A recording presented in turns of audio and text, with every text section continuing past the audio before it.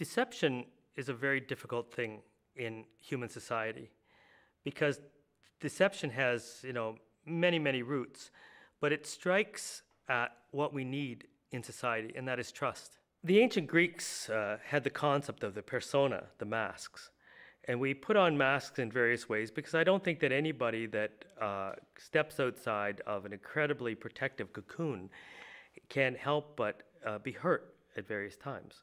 That we're hurt in a variety of ways because as we move from egotism to being able to be other-centered, it's a bumpy road, a really bumpy road.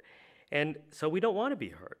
And so in this instance, I will put on this mask to avoid being hurt. But the idea of a persona is to say, well, wait a second, if I wish to achieve something, then the only way I think I can achieve it is to be that type of person or this type of person. Whether I am innately that type of person is a different matter.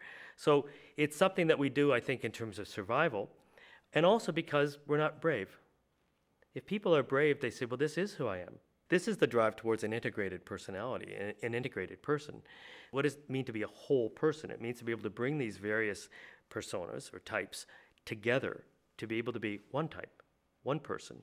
God calls us to be whole. And when we are whole, we're then at peace. We don't have this warring within ourselves. We build on trust, and trust is something that we have to be able to instill in people with honesty. It was said in the English boarding schools that being an upright man is doing the right thing even when nobody's looking, even when nobody's going to check up on you, because you have actually internalized the good. If you want to take the Greek principle, you've internalized the good. And the good is to be able to have what you say be truthful. And we would say that bearing truth, not just bearing false witness, but bearing truth is a positive because it builds up a healthy community, whether that is only a community of friends, whether that's a community of family, or whether that's a broader community. So that, as Jesus he said himself, let your yes be yes and your no be no. People will lie to get what they should not have, okay? They will lie to get out of situations, lie because of shame, Of course, it's understandable that people lie, but when is it really a good thing?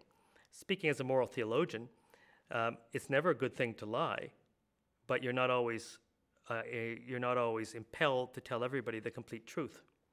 You have a right to truth. However, no one has a right to all your information.